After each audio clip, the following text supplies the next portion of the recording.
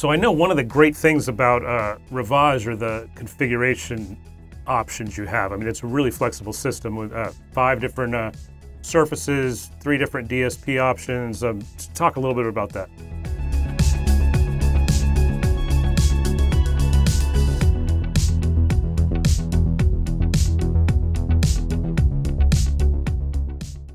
Yeah, the line has grown. The interesting part, this is we've created a situation to where that the purpose of this whole Rivage project is where that the files were compatible between consoles.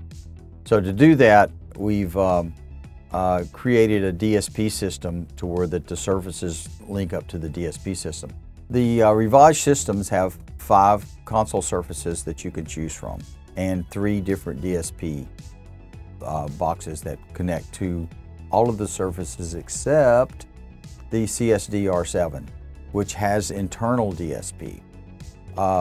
This console that we're looking at right now is the CS-R10, and basically it's designed with a full-blown selected channel that a lot of people like to use. But if you don't like that, we've got the CS-R5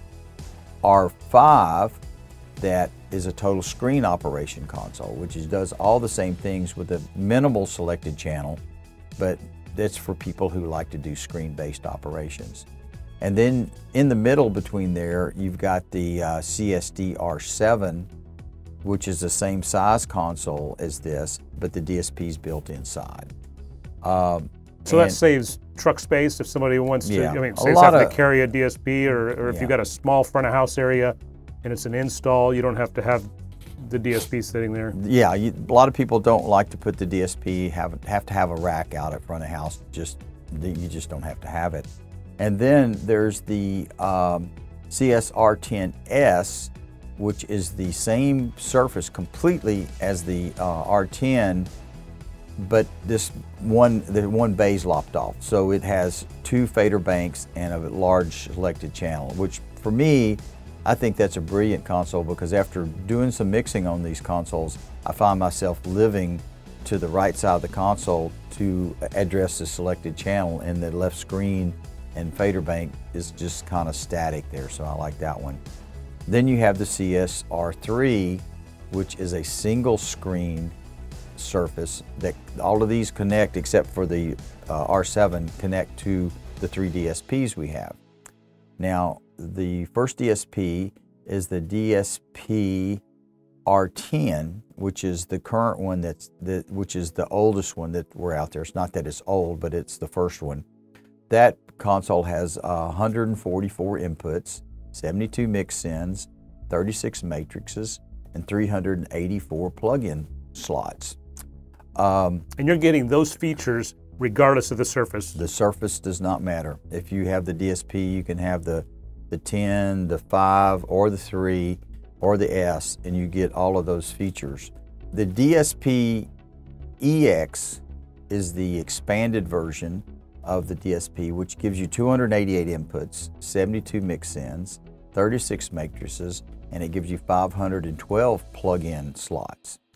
The next one down from there is the dsp-rx. The dsp-rx has 120 inputs, 48 mix sends, and 24 matrices, and 384 plug-in slots. So you get the choice of any of those 3 DSPs, and they will work with any of the console surfaces. So you kind of mix and match what you want to connect to. The one thing that is great about this whole system is that files can be moved from one surface to another, and you don't lose any mixing capabilities except for the fact that the DSP does not allow for a certain number of inputs. And because the system is so flexible, you have to pay attention to what card slots you have and what inputs you have and what racks, but the files are completely compatible, can move from one console to another. You just have to pay attention to the differences that you've decided to do. Right, so I mean, so somebody's touring with, doing arena and stadium shows and using the big PM10 surface, and then they do a short run of small theaters, they can take their same show file if they've got the same band and everything, and move to a PM3 where they've got a smaller front of house. They can fit the console in a way smaller space, same sonic quality and same files and everything. It's just they're mixing on a smaller surface, and then when they move back to arenas, they can go back to their PM10 and be set. Yeah, the only thing they have to pay attention to is that the input and output configurations are the same. That's great. Yeah.